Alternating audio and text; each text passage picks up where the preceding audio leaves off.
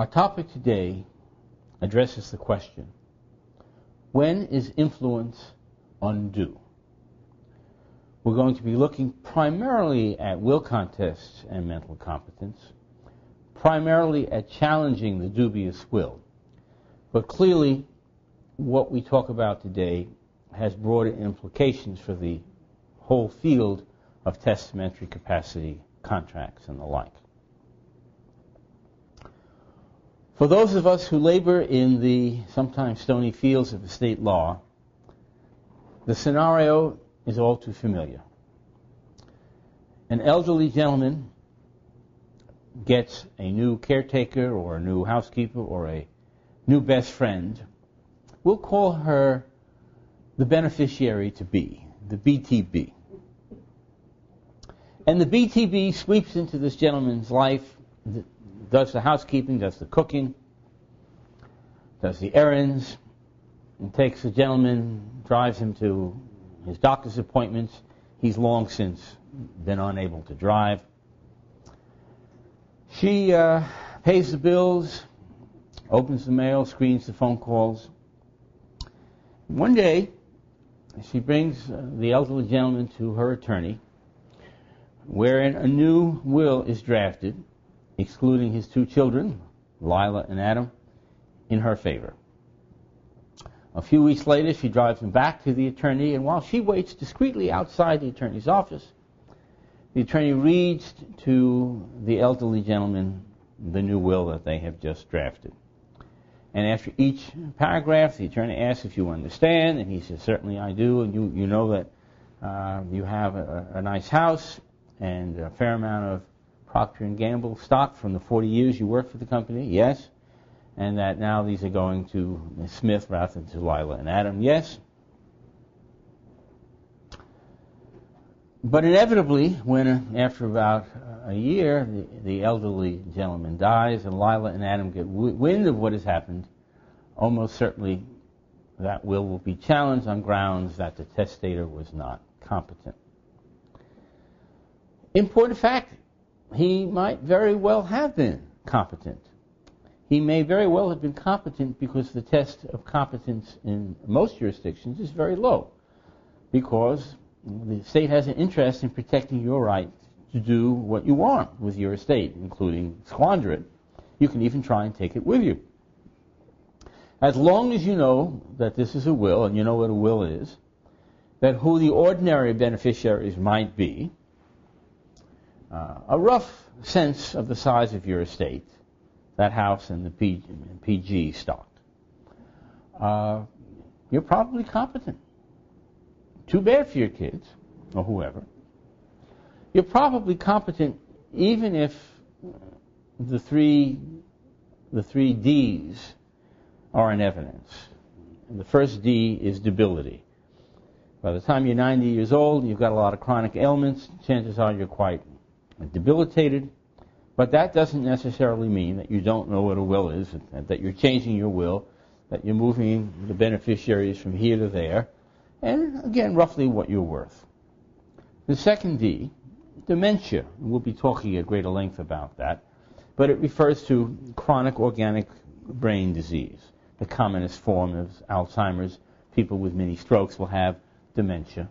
But again, so long as that dementia does not substantially contaminate, again, your knowledge that this is the will, that I'm changing the beneficiaries, that my estate is worth roughly so-and-so, you're probably competent.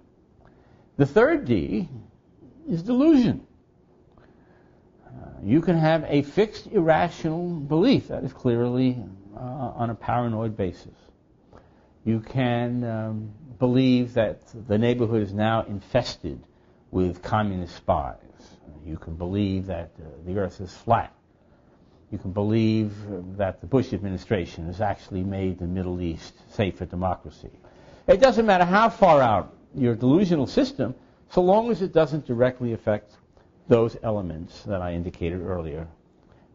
The size of your bounty, your natural heirs, and the fact that this is a will transaction. Undue influence, on the other hand, is a much more subtle process. let's give you a definition, and we'll go back to it, compare it with competence in a minute. But in most jurisdictions, undue influence is defined as a situation in which a person's will is overpowered and they are induced to perform an act that they would likely reject were they able to act more freely. Undue influence is that which destroys the freedom of will in favor of the will of another. So, pretty good definition, I think. It's much more complicated than incompetence. And there is another distinction in that, unlike competence versus incompetence, which refers to the condition of a particular individual, undue influence is a dynamic process between two or more individuals, ere its great complexity.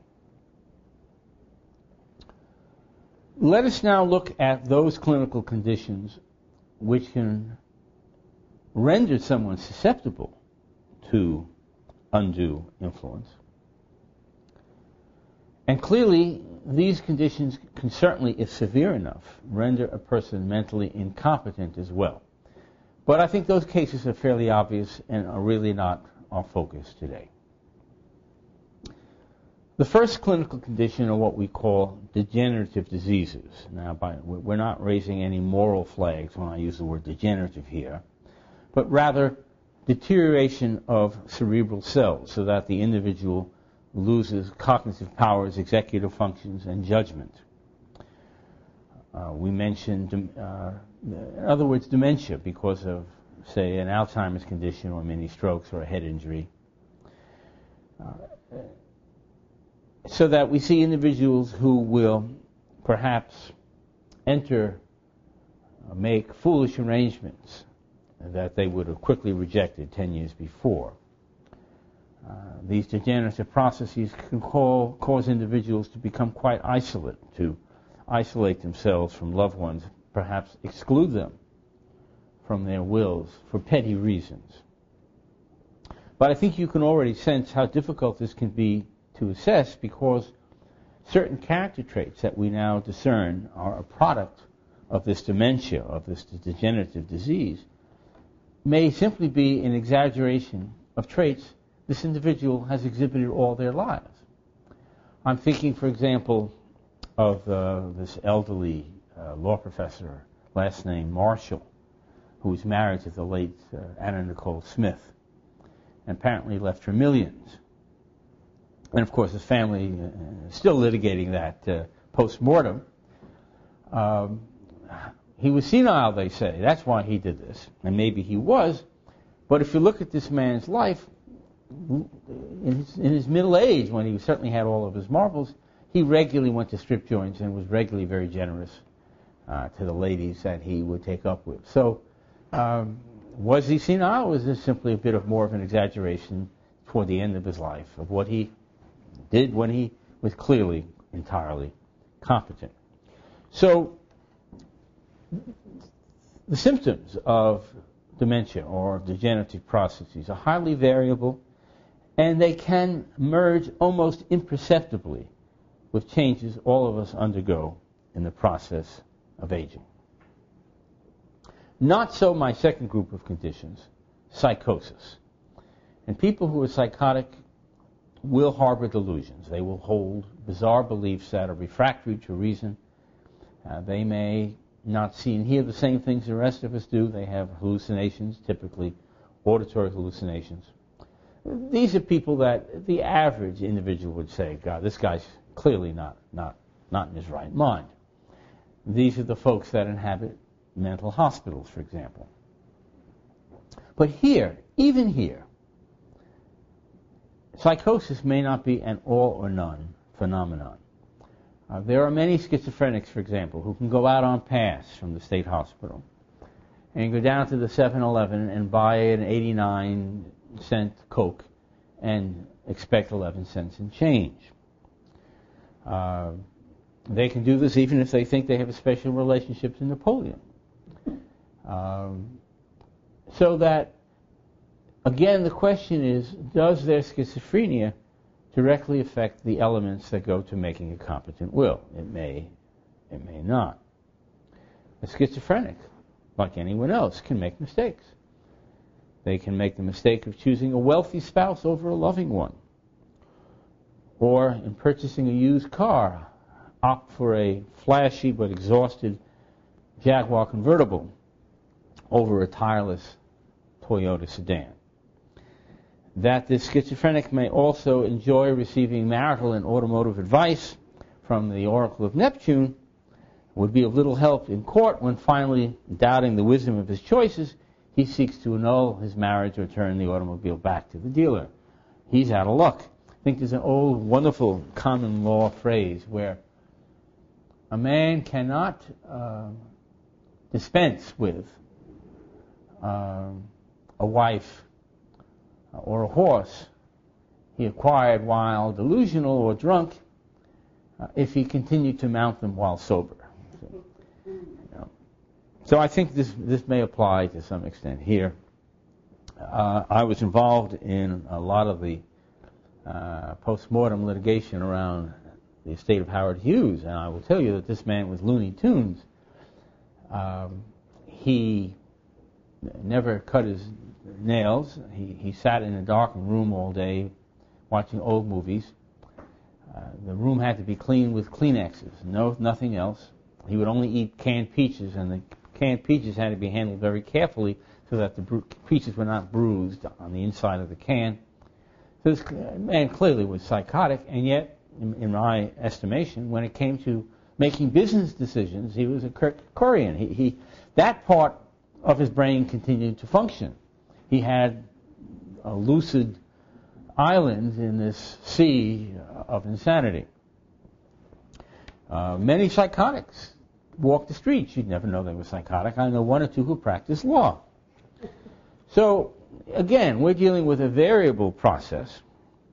There was a recent case, Supreme Court Oregon case, where the Adult Protective Services wanted to sweep in and take over the life of both the estate and the person of a woman who regularly galloped down Main Street on a horse while stark naked.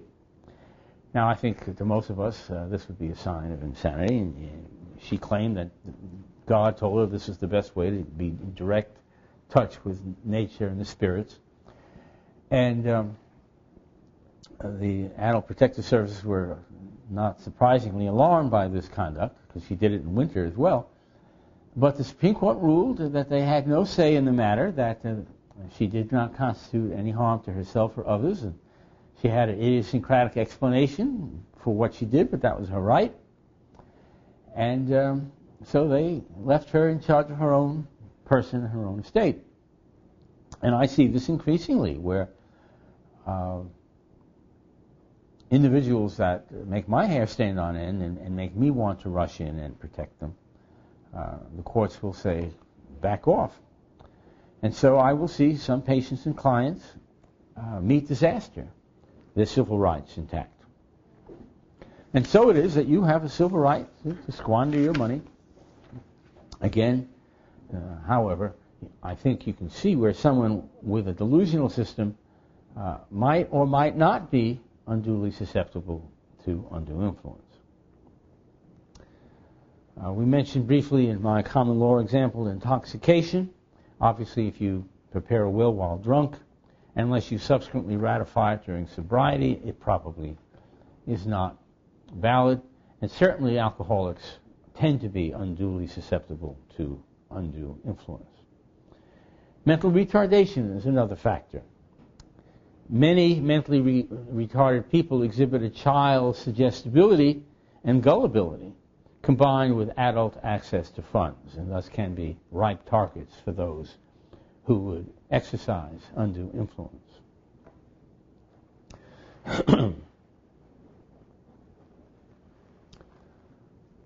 Let us now look at the elements that constitute undue influence, or elements which both attorneys and psychiatric experts like myself seek out in order to make a determination that influence was undue.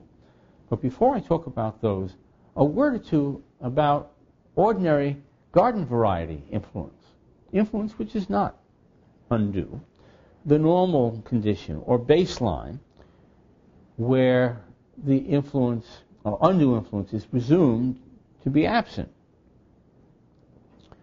Arguably, there can be no undue influence, irrespective of the BTB's dark motives, if the testator or decedent-to-be at that time knew his or her own mind. Hands off. What's mine is mine. I earned it. I can spend it the way I want. If they have that kind of attitude, doesn't matter how much influence is being sent in their direction, it's going to bounce off of them, ergo not be undue.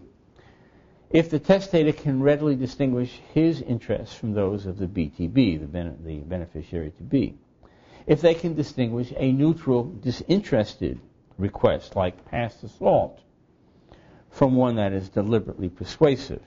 There's a difference between saying, may I borrow a little money, versus, I could really fix up your house really nice if only you'd loan me some money. The first is sort of a neutral request. The other got some hooks in it, some persuasive hooks. So the first thing I guess we have to do is establish in our own minds what ordinary, healthy, or benign influence is. During the last 20 years of my mother's life, I regularly provided her firm financial guidance. I certainly influenced her regarding her medical care, her ever more supportive living arrangements. There's nothing undue in my influence of my mother, although being her son, without a doubt, I influenced her greatly. So powerful influence does not mean that influence is legally undue. Well, what does? There are 10 indices which, certainly taken together, I think, compel a finding that this influence was undue. First, undue influence tends to be invisible. That is, the person who's being influenced is unaware that they're being influenced. Most advertising that is effective because we're not aware of the fact that someone's trying to persuade us to buy something. It's just a handsome man or a pretty woman in the ad, and then the name of the product. Now, advertisers know putting those two together tends to put their product in a favorable light. If you see all the wires and the pulleys, it tends to be ineffective. A good attorney in his closing argument will say, now I am not here to tell you how to decide this case, when in point of fact he or she spent the last 3 weeks doing precisely that. But you don't want people to know that you're twisting their arm. They will resist. If they don't know their arm is being twisted, perhaps they won't. I think Mark Antony, said, I'm not here to praise Caesar, but to bury him.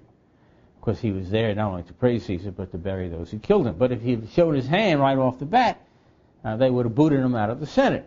So he kept what he was about to do hidden. So that's, I think, the first and perhaps the most important element of undue influence.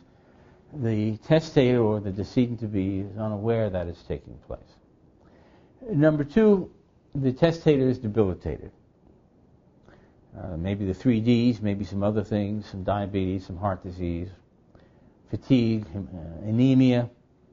They're not eating well, their weight has dropped, they're depressed. There are a lot of reasons why people can be debilitated, and just their ordinary access to resisting any influence is mitigated by their debility. Closely allied to that would be medications. There are certain medications which may be keeping the testator alive but have debilitating side effects. So you really want to get all the medical records, see what they're taking, and look not only at the purpose of the drug, but are there some side effects that are not apparent and not in the records. Obvious drugs like tranquilizers can reduce will, but surprisingly, drugs given for heart disease and blood pressure can also profoundly affect one's mental state, and there are a host of others. We don't really have time to go into them, but the list is available. The fourth is where the testator is isolated from their usual supportive and corrective experiences. If they spend most of their time in their house, their primary contact with the outside world is with the BTB, they clearly are at a disadvantage because they've lost their past groundings. The thing that suffers most as one becomes aged and debilitated is memory. And here, the only memories that they have that are fresh are all the good things that the BTB is doing for them. And 70 years of good relationship with their kids or with their friends fades and is replaced by these more proximate memories. And this, I think, is a consequence of being isolated from all those cues, those landmarks of one's previous life, landmarks which were honored in the previous will. The fifth is that the testator is dependent upon the BTB.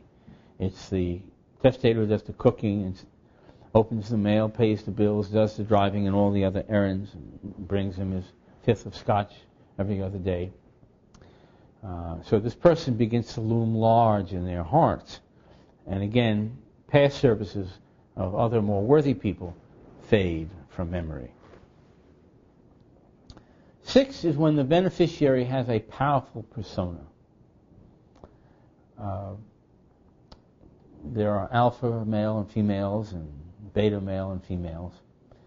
And if somebody, by dint of education, wealth, personality structure, intelligence, articulation, or sheer malevolence, can have a persona that overwhelms the testator.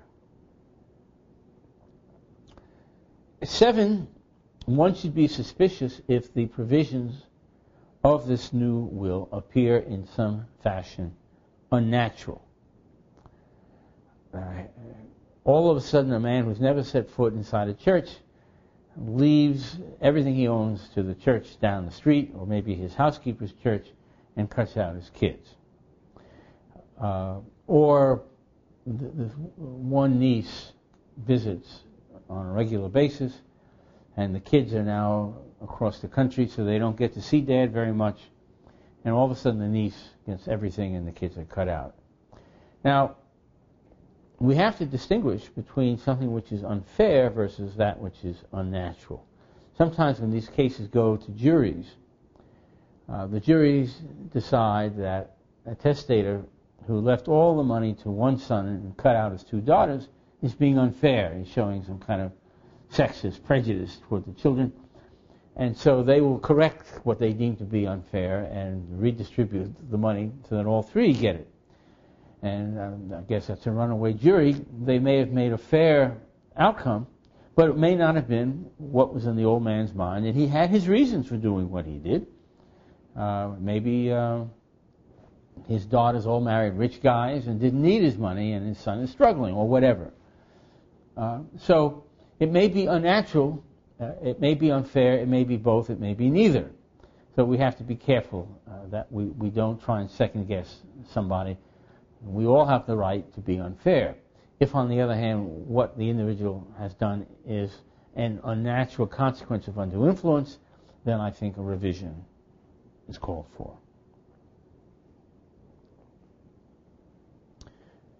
Similar to number 7 is number 8, where the will is now larded with provisions that seem at war with the testator's long-held beliefs and wishes. Why would a lifelong conservative Republican all of a sudden leave all his money to the Americans for Democratic Action or the ACLU? Or why would a lifelong liberal decide to leave all of his money to the McCain campaign for president? So again, that would suggest that there's something adverse afoot, and further scrutiny certainly would be required. Number 9 is when the beneficiary has an exceptional opportunity to exercise undue influence. Propinquity. And I've repeatedly used the example of the new caretaker or the new housekeeper or the new best friend. They're every day probably doesn't have to do a great deal to gradually gain the trust of the testator and begin to exercise undue influence. And finally, the last and most flagrant is when the beneficiary is active in procuring the execution of the will. Choosing an attorney, driving the guy down there, and God forbid, sitting in the office, making suggestions. This is perhaps, from a legal perspective, the most important thing, because it may alter the burden of proof. Ordinarily, a will contestant has a burden of proof of undue influence, but the presumption shifts if the beneficiary benefits substantially from the new document. 2, the beneficiary had a fiduciary or special confidential relationship with the decedent. And 3, at least in California, and I think in other jurisdictions as well, if the beneficiary is a formally designated caregiver. Very often I find that somebody that is obviously a caregiver and a housekeeper portrays herself as I'm just his friend. And they're doing that in order to avoid having the burden of proof shift to them. So the old man dies, and when the will is contested, the BTB comes forward with affidavits from the attorney, and maybe even from the old man's treating physician, saying that he was perfectly competent, not susceptible to undue influence. Gosh, he always seemed pretty sharp to me. This is not surprising. What attorney is going to affirm that he helped prepare a will for a manifestly insane individual? And the physician doubtless signed that affidavit in good faith, because as far as he knew, which wasn't much, the testator was competent. Because after all, the doctor, like most internists, is a busy guy, and he's going to be focusing on this guy's skyrocketing blood glucose, because he's not taking his insulin, and his skyrocketing blood pressure, and his decubitus ulcers, and all the things that you've got to cover in the 20 minutes that the HMOs allowed us providers these days. By the way, when somebody calls me a provider, I hang up. I'm not a provider. I didn't go to medical school, spent all these years to be a provider. I'm a doctor, so please. I'm a physician. I don't know what a provider is. My mother was a provider. I'm a doctor. That aside, notwithstanding, one can take a deposition of the attorney and the treating physician in such a way as to turn them to witnesses for those who would contest the will. And I would suggest a line of questioning for the attorney along these lines.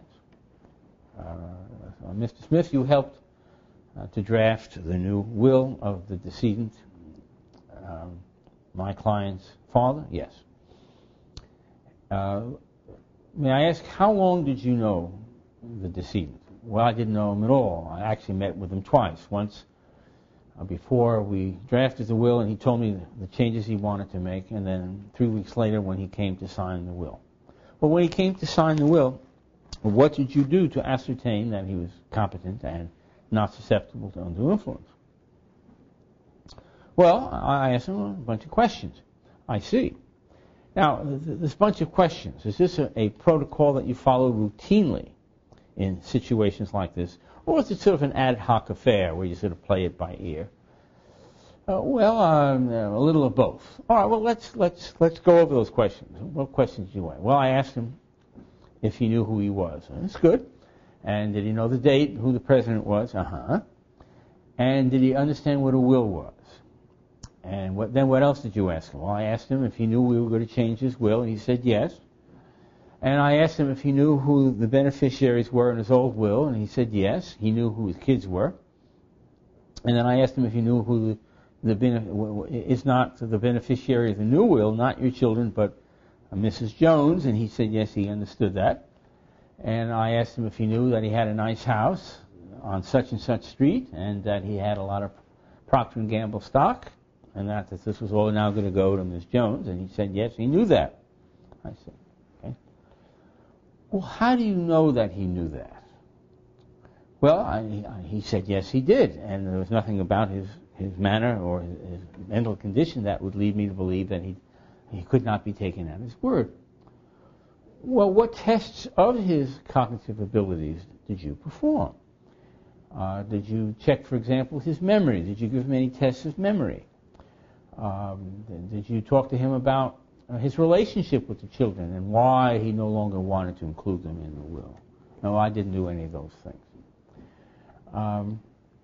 Did you ask him to tell you exactly how much his house is worth in this current real estate market? No, I didn't ask that. You did ask him that if he had Procter & Gamble stock, yes. Did you ask him how much this was worth? Did you ask him the last time he checked his stockbroker's accounts to see whether he was giving away $20,000 or $2 million? Well, no, I didn't do that. Well, do you have a list of questions that you did ask him? No, I don't have any list of questions. Okay. All right.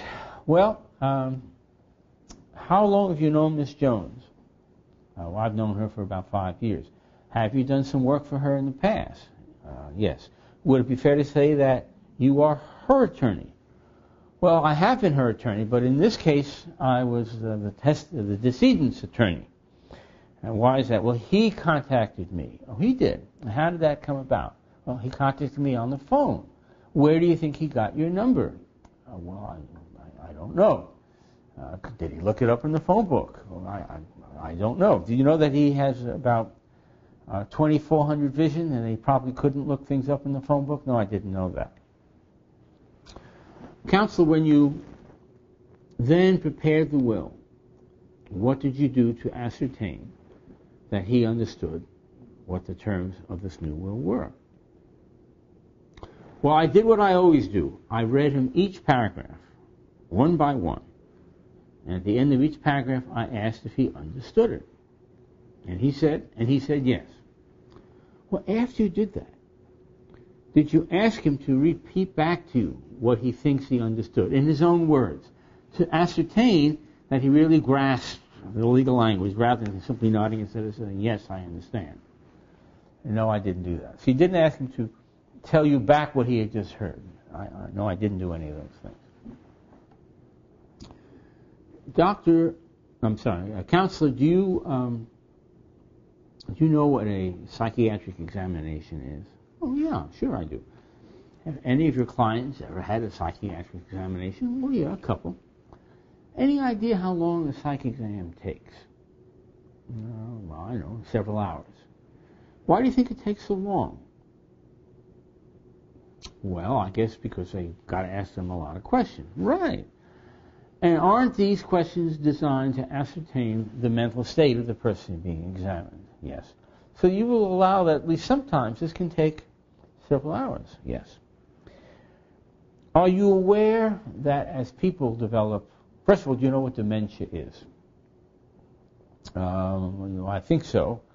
My grandmother, they said that she had Alzheimer's, she had dementia. All right. Do you know what goes first when somebody develops dementia, and what is the last thing to go? No, I don't really know that. Well, I'm going to represent to you. Objection, thank you, noted. I'm going to represent to you that the first thing to go is memory and judgment, and the last thing to go is one's social bearing, one's social demeanor. That you can meet someone on the street and they've lost 9/10 of their cognitive ability, and you say, "Hi, Sam," and they'll say, "Hi, Jack," right back. Nothing that would suggest from their demeanor. They're not drooling on their shirt that, in point of fact, they have advanced Alzheimer's. Remember those pictures of Ronald Reagan toward the end and waving to people on the way to the office.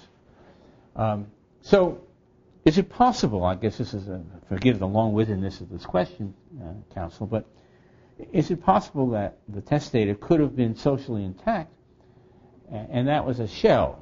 And within that cognitive shell, everything had been hollowed out by his various diseases. Is that a possibility? I suppose anything's possible. Well, did you check it out to ascertain whether it was probable?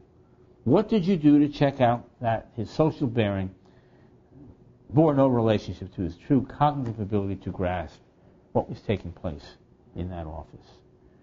What did you do to ascertain whether or not the beneficiary had a great deal to do with his decision to change his will? So I think you get my drift. By the time this deposition is completed, I think you're going to turn this witness, or at least neutralize him pretty effectively. But then he's a lawyer, so no one's going to believe him anyway.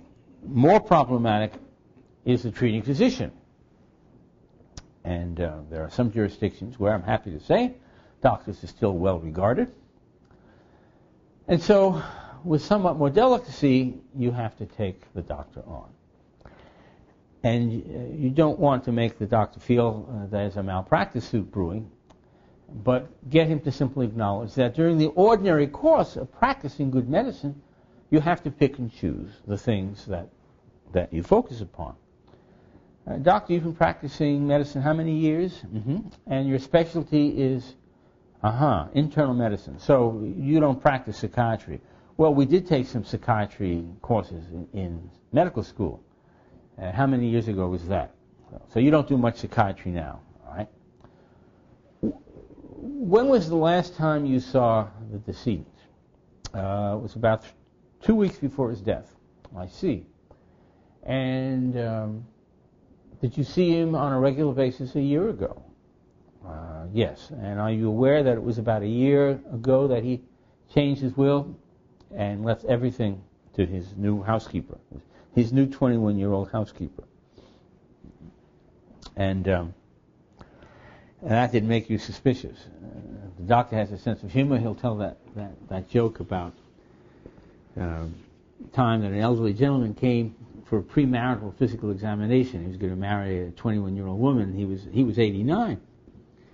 And so the doctor was concerned. He said, well, you look pretty good, but gosh, you're 89. She's 21. Marrying a woman like that, in the bedroom, and, it can kill you. Something like that can be fatal. It's a 60-year age difference between the two of you. The old man says, well, look, if she dies, she dies. No, I didn't really look into that, the doctor will say on deposition. So you don't really know too much about the relationship between Miss Jones and the testator. All you know is that she drove him to see you twice a month. That's right. And when you would see him, what would be your focus? Well, he's got a lot of medical problems. Well, tell us about those. Well, he had heart failure. He was on digitalis. He had diabetes. He had hypertension. He had these terrible decubitus ulcers. He had a lot of arthritis. He had a lot of problems, and ultimately he died from multiple systems failure. Well, it sounds, Doc, like you had pretty much had your hands full with this man. Did you do any neurological assessment of him? No, he didn't seem to have any neurological impairment. Well, how about a mental status exam? You remember that from medical school, where you check to see whether or not he perceives the same things everybody else does? Did you check his mentation, to check his executive function, his cognition, his judgment? Did he know what was going on around him? What about his memory, both immediate and remote? Did you check any of those things? Well, no, he always seemed pretty sharp to me. Well, how about his emotional state? Do you know, for example, how dependent he may have been on Miss Jones? Do you know if he engaged in any unusual behavior, with or without Miss Jones? No, I didn't check any of those things. Now, that's not unusual, is it, Doctor? I mean, you're an internist. You don't do psychiatric work, no. If you have a psychiatric case, or one of your patients develops some psychiatric symptoms, what do? Well, I send him to a psychiatrist that I respect. And when you send him to a psychiatrist, what does a psychiatrist do? Well, there's a psychiatric workup. Would that psychiatric workup be useful in determining an individual's mental competence and susceptibility to undue influence? I suppose it would. How long do you think that would take? Well, about several hours. And you think it would also involve some testing, some psychological tests? Yes. Did you do any of those tests? No. And you say you didn't do a comprehensive psychiatric workup because that's not what internists do, right? That's correct. So would it be fair to say, doctor, that though you were pretty well up on every aspect of this man's physical condition, you really don't know what his mental state was at the time he changed his will? Would that be a fair statement? Yes. And it would be fair to say that his physical condition alone, with this impending systems failure you talked about, could that in and by itself, if not render him incompetent, then at least make him uncommonly dependent upon Miss Jones? Yes. Perhaps uniquely susceptible to her influence. Yes, I suppose that's so. Thank you. No further questions, doctor. So there I think you have it. An attorney may himself or herself be unaware of these issues before a will is changed, and may be unable to gather all these little bits and pieces, the subtle nuances, the circumstances that lead an individual to make a testamentary decision. Without doubt, if you have any suspicions that incompetence or undue influence can be at play, you can protect yourself very simply by having a psychiatric or psychological assessment on the day that the will is changed, and save yourself all this grief, and perhaps protect your new client from doing something that 5 or 6 years earlier, when they had all their marbles, they never would have done. Thank you very much. Question, doctor. Because in many of these circumstances the person is already deceased, it's a little late to go back and do an exam. Where the beneficiary to be is a family member, where there's some idea that this person might at some point come into the will, or might have been in the will as a partial beneficiary, and now the other beneficiaries are kicked out. Is it just the physical arrangements that surrounded the person that are most important, or how would we go back to that, assuming we can't prove one way or another whether the person was really mentally competent or not? The question is, since by definition the decedent is no longer susceptible to a psychiatric examination, how can you retrospectively ascertain that there was undue influence at the time the will was signed? And first and foremost, you got to get the past medical records. And the past medical records will be loaded with clues. For example, I'll give you sort of an obvious one, but even if the internist Spartan notes, a line or two here and there, make no reference to his mental condition, but you see that the doctor prescribed him Valium or one of the antipsychotic medications or antidepressant, that's a presumption that there was something going on with this individual mentally and emotionally that would have rendered them theoretically susceptible. You need to take a searching deposition, if you can find them, of people who knew the deponent, the decedent, shortly before his death, people who were relatively disinterested, but who had enough opportunity to know how he changed over the last 5 or 6 years. As I'm saying, simply waving hello to him in the street isn't good enough. But let's say that he used to regularly go to have his hair cut. I'll bet you the barber would say, he hardly comes around anymore. And he used to be quite chatty, and we would joke about things, and we could talk about how the Knicks did and how the Dodgers were doing. The last year or two, he didn't even seem to know who the Dodgers were. And we had no conversation at all. He and I, we went to the same high school together, so we had a lot in common, but he was like this empty shell. Just a lay guy. But wow, what powerful testimony by which you can reconstruct the state of mind of the decedent.